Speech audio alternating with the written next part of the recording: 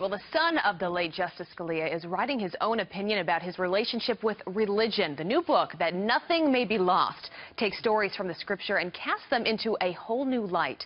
Joining me now, late Justice Scalia's son and author of that new book, Father Paul Scalia. Father, good to have you here this morning. Good to be here. Thanks for Thank joining us. So this is a book that really a collection of the writings that you have done for years. Tell us more about it.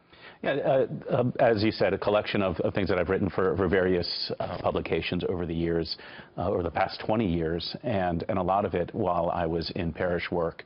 And so they are different essays on Scripture, on the saints, on the sacraments of the Catholic Church, and all with a view just to introducing people to them more and helping people understand them and live these truths more deeply, to receive the sacraments more devoutly, and that's sort of the goal. That's the purpose of them. It's a message that I think we all need to hear today. This is one of your favorite excerpts from the book. I'll read this. It says, "The human heart is created for the truth, and the truth is meant for the human heart. Too often we separate these two or even set them at odds with each other. Thus, the great liberal and conservative debates, truth versus love, dogma versus charity. In fact, these two are to be united, and it is part of a priest's duty to establish that union." I love that. Well, yeah, thank you. That's exactly. It's very central to my priesthood, to how I discerned to become a priest, was seeing the need for the Catholic truth, Catholic doctrine, really to be expressed and taught in such a way that people realize it is for their good. It's for their, not just for their salvation, but for their fulfillment in this world. And again, we separate truth to be and charity. So truth is a sterile, dry thing, and charity is, unfortunately, many times just made sentimentality.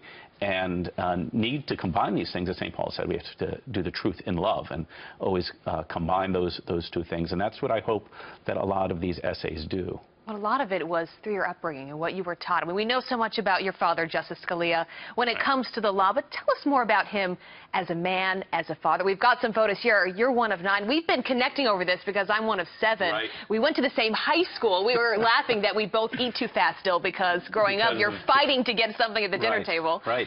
But tell us what upbringing was like for you. Well, it was, a lot of people said, well, it must have been amazing, the conversations at the table, things like that. But honestly, Dad was Dad, and even though he was a Supreme Court justice and we knew kind of he had an important job, we knew that somehow in a vague way. But he was Dad, and he was probably like any other dad, and he forced us into yard work. And that you probably didn't want to do half the time. Absolutely not. Absolutely not. But looking back now, there's sort of a great reward in having had those times of, sense of, doing things with him, that those are great memories now. But do you often think, what would my dad do when you're in situations now? Yes, I do.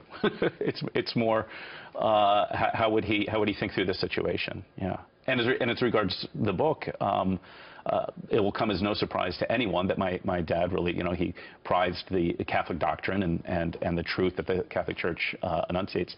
But also there was just this great love for Catholic liturgy, the beauty that the Church has, and the beauty in her liturgy and in her saints.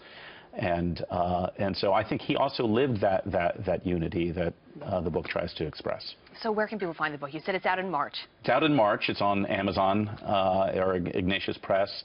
Both those websites have it. All right. That Nothing May Be Lost. It's a great one. Thanks for being with us this morning. Thank you. Good you. to have you here, Father Scalia. All right. Good to be here. Thank you. We'll talk about growing up life in the commercial break.